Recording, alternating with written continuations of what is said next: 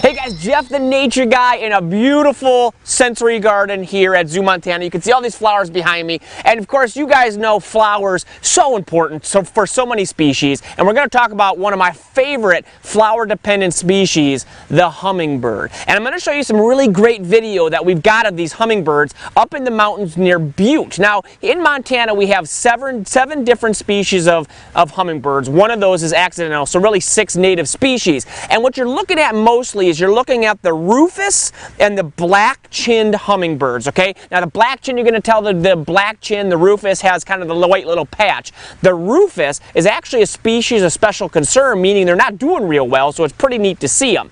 Now what you're going to notice is obviously they hover, and that's what gives the name a hummingbird, the hummingbird, because as they flap their wings at like 60 beats per second, you're hearing their wings flapping. That's what gives them the humming sound. Kind of cool. Now the thing about hummingbirds is because they flap those wings so fast, they have to use a lot of energy.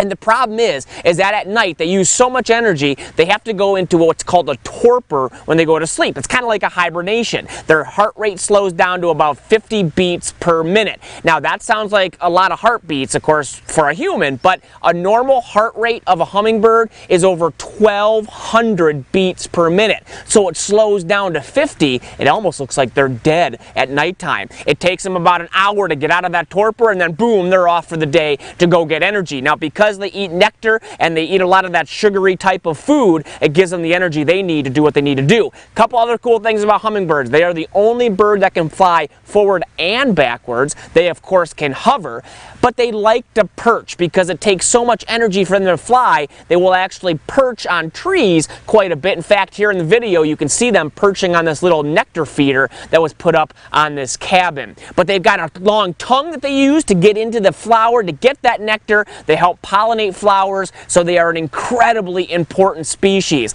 And last but not least, they are an amazing, powerful animal. One of my favorite stories is the ruby-throated hummingbird found down in Florida. They have to fly across the Gulf of Mexico. That's 500 miles in one flight. If they're slow or if they don't make it, they will drown. But this little tiny bird, 500 miles with those wings flapping that fast, that is a survival tactic that you won't see anywhere else in the animal kingdom. Pretty amazing. So guys, until next time, I am Jeff the Nature Guy. Keep your eyes out for a lot of these cool animals like the hummingbird, even right here in Billings. Until next time, I'll see you at the zoo.